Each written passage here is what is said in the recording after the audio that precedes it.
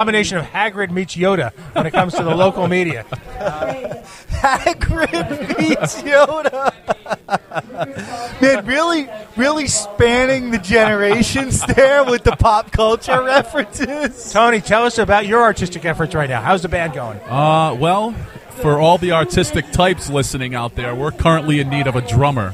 So if there's any drummers out there that are willing to leave the house that do not have a Norman Bates-esque relationship with their mother.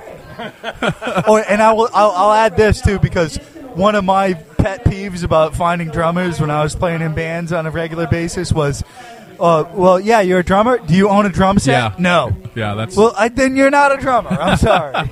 You're not even a drum owner. You're a guy that bangs on things. Tony, you're up. Are you still up for an award from for the Cretin? I am. Yeah, I'm up for best male vocalist for some godforsaken reason.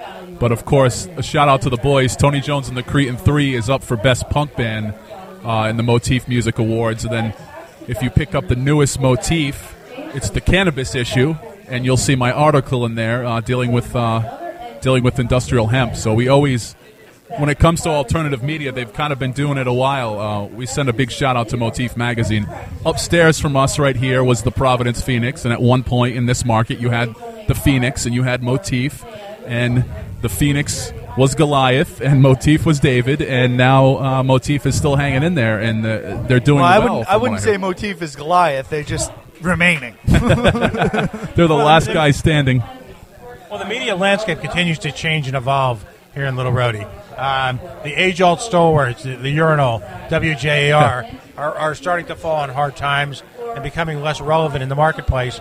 You know, a few exceptions. You know, we've got a couple of favorite investigative reporters on all of them. WPRI, for all its efforts and all its success, investigative journalism continues to be something of a ratings failure.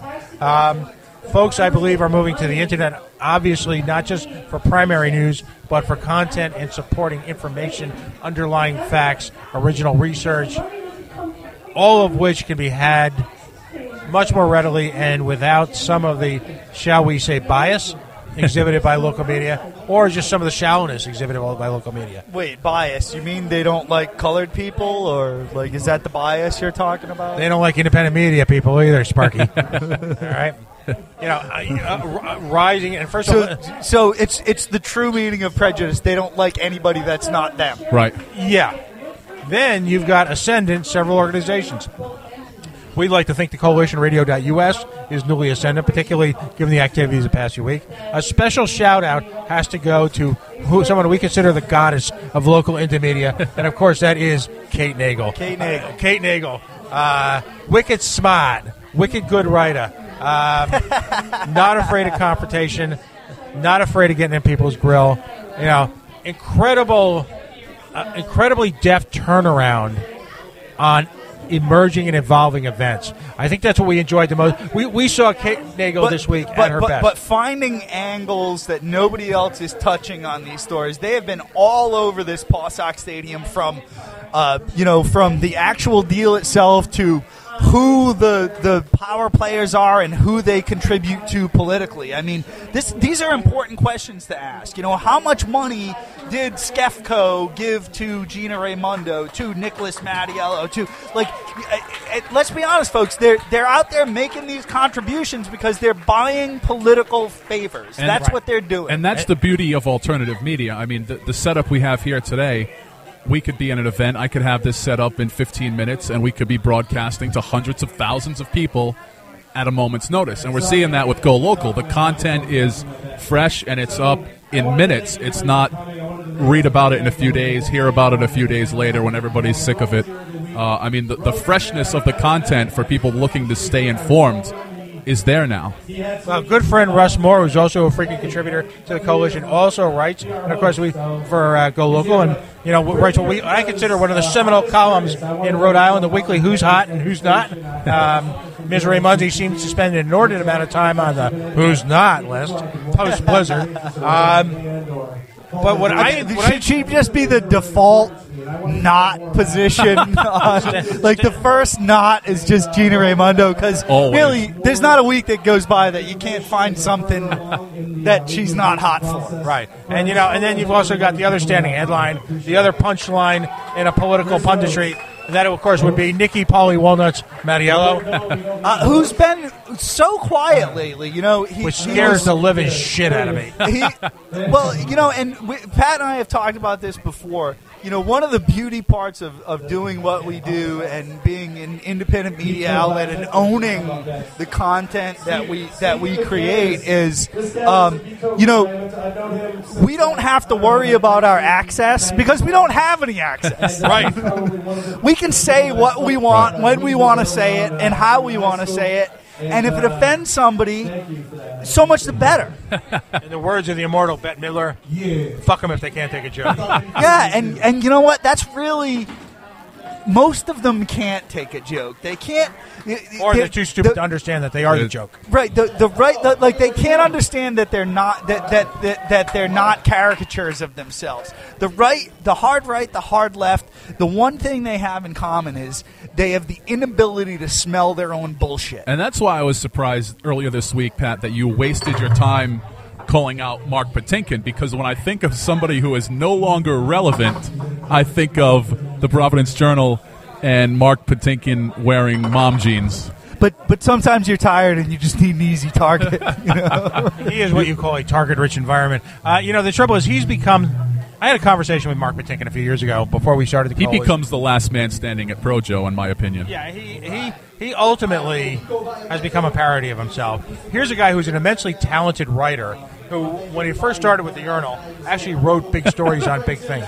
He attacked big ideas. Unfortunately now, it's either observational humor, in other words, he's the East Side liberal version of a wannabe Jerry Seinfeld, or increasingly personal and simultaneously awkward reflections on his own family life, followed by the occasional shill piece for whoever seems to be in charge or might not threaten his probably inordinately high-paid package at said Providence Urinal, while the rest of the guild gets crucified at the slaughterhouse called... What's the latest? I don't even remember. Who owns them now? Gatehouse Media. Slaughterhouse Media. I hereby dictate that on the coalition they will now be referred to the Providence... Slaughterhouse Media. Providence Urinal. And by the way, as we say... Subsidiary of Slaughterhouse Media. Slaughterhouse Media. And by the way, we must, as in spirit of full disclosure and good journalistic integrity, give a shout-out to Felipe and Jorge, who are the inspiration for us in so many ways. They really are. I got to say... You guys plagiarized, too? I give full credit, man. I mean, it was.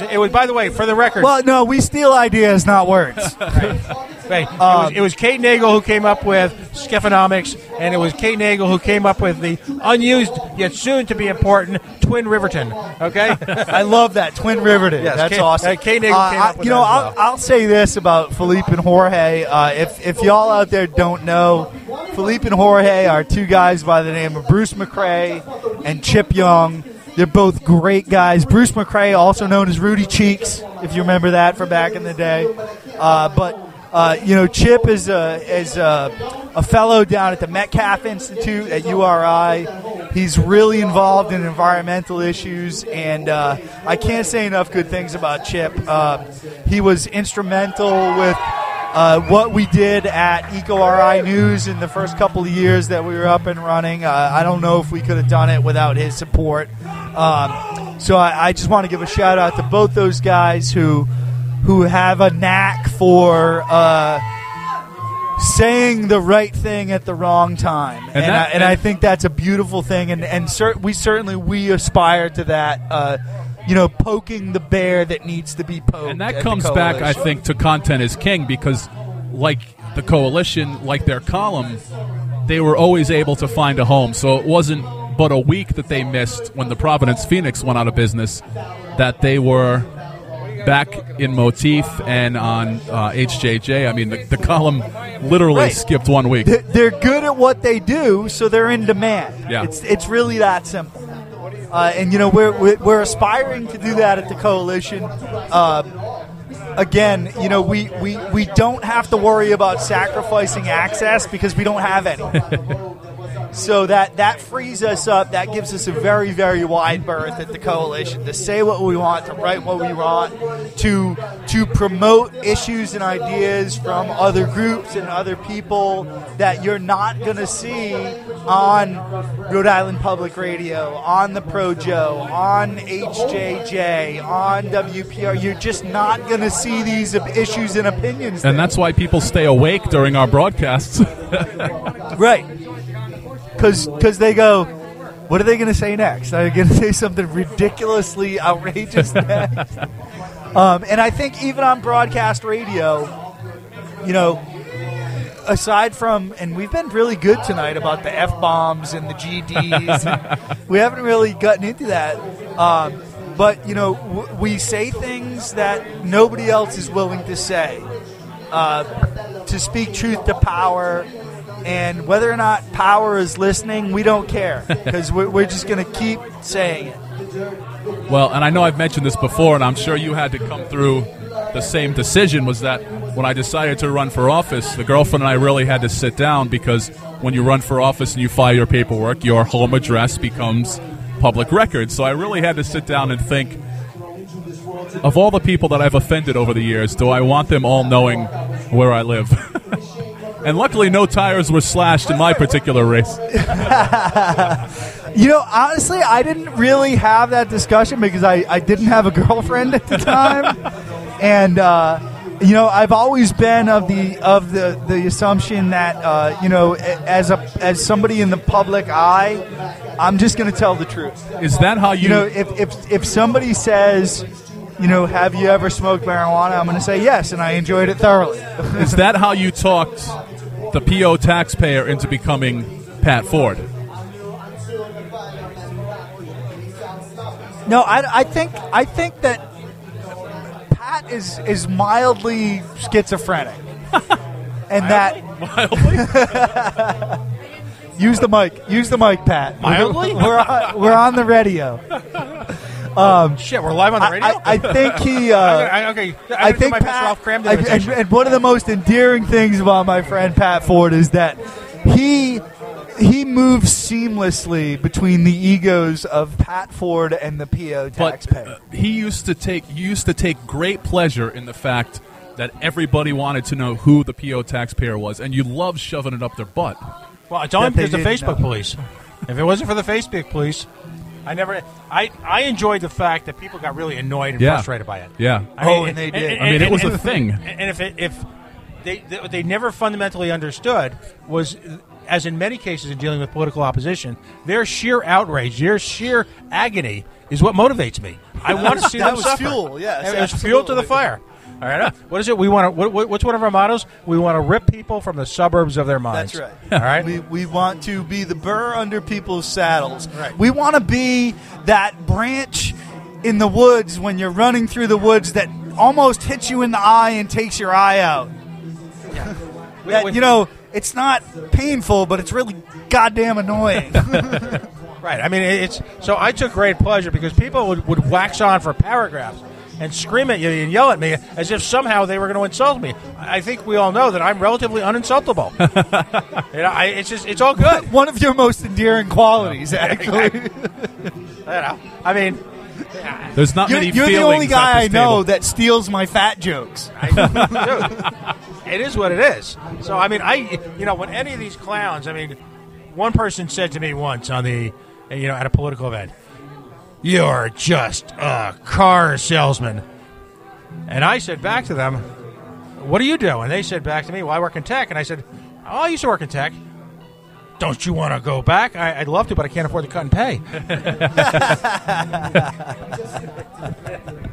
Shut them the fuck up. Earlier this year, and I'll say this was probably my New Year's resolution this year, was I am no longer going to suffer fools gladly. Yeah, why? And I am and on top of that, I am going to offend those that I find offensive. Right. I mean, there's this notion from some people that we hold very near and dear that aren't you worried about what they'll think? They hate us anyway. They loathe us. Right. Again, why do we have to worry about our access when we have none? Right. I mean, And when you can't get a quote, make it the fuck up. Right. If you don't like what's being said in the news, then make your own goddamn news. Exactly. I mean, if you're going to sit idly by and scream and rail against the wind, if you're going to